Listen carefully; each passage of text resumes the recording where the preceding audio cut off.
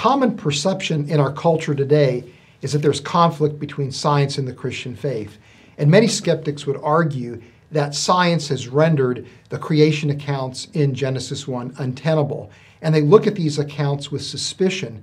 In fact, some would even argue that the author of Genesis 1 and Genesis 2 merely borrowed from ancient Near Eastern creation myths, and that what we're looking at in Genesis 1 is just more of the same. But is this really the case? I'm joined by Dr. Ken Keathley, a Christian scholar and a professor of theology at Southeastern Baptist Theological Seminary in Wake Forest, to answer this question. Ken, what is the relationship between Genesis 1 and Genesis 2 and the creation accounts found in the ancient Near East? Yeah, very good question. I find it amazing anytime I hear someone say that the accounts of Genesis 1 and 2 have been overthrown by modern science and is in conflict with modern science. Because when one reads historians of science, the ones who actually, this is their field of study, there is an overwhelming consensus that Genesis 1 and 2 at least provided the framework. There's some will even go farther and say Christianity and Genesis 1 and 2 were the essential features, the exclusive features. But all historians of science, by and large, will say it's because of Genesis 1 and 2. They provided the sanction and the mental frameworks, conceptual frameworks, that allowed science to develop as a coherent discipline. So rather than Genesis 1 and 2 being in conflict with science, actually science owes its origins in no small part to the worldview presented in Genesis 1 and 2. And the reason for this is that Genesis 1 and 2 is so different from the ancient Near Eastern creation myths that were of the surrounding regions, whether it was the Canaanites or the Egyptians or the Babylonians.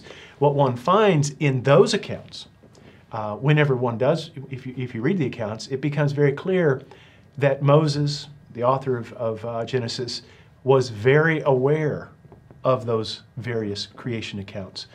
And he does engage with them, but he's not borrowing from them. He's not plagiarizing. He is engaging in a polemical attack against them. And he's doing so for missionary purposes. What he's doing is that he is, in effect, evangelizing the Hebrew children who are traveling through the wilderness with him. They have been immersed in Egyptian culture for 400 years. Their ancestors came from Ur the Chaldees, the Babylonians. So you find that their thinking needs to be changed and transformed. How does Moses do this?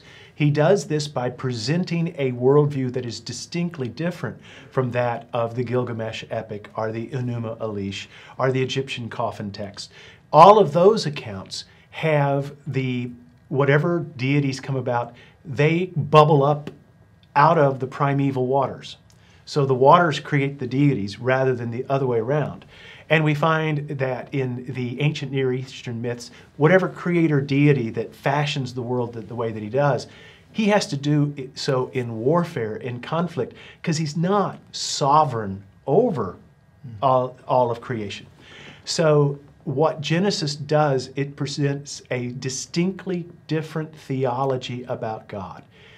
God, sovereign, self-existent, creates the world out of nothing. He does so in such a way that reflects his goodness, his character, and his greatness. He creates a world that's ordered, so therefore there is a rationality about it.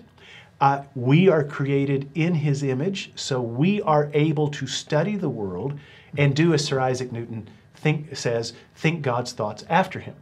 So rather than the creation account in Genesis 1 and 2 being in conflict with a scientific worldview, it's the other way around.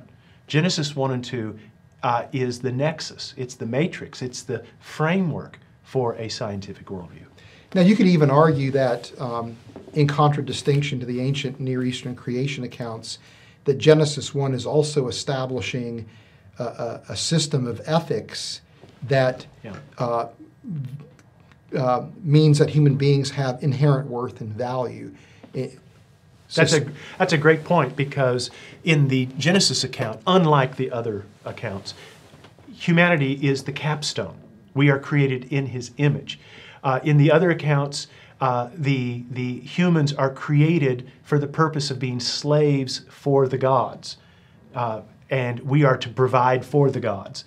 In Genesis 1, we have where God is providing for man. He plants him a garden. He provides him a helpmate. We have where God enters into a covenant with Adam, and it is a covenant of love and respect. And there is, and God walks with Adam in the cool of the day. So it is a diametrically different understanding of the human condition and the human position than what was advocated and taught in the ancient Near Eastern creation myths. So therefore, there is an entirely different ethic, as you pointed out. And so therefore, there is the basis for the Great Commandment and the second one. We're to love God with all our hearts, and we're to love our neighbor as ourselves. Because the God of the Bible is not the biggest bully in the playground, and it is not merely survival of the fittest. So therefore, we have a good God who is just, He is all-powerful. Wouldn't it be terrible if God were all-powerful, but He wasn't all good?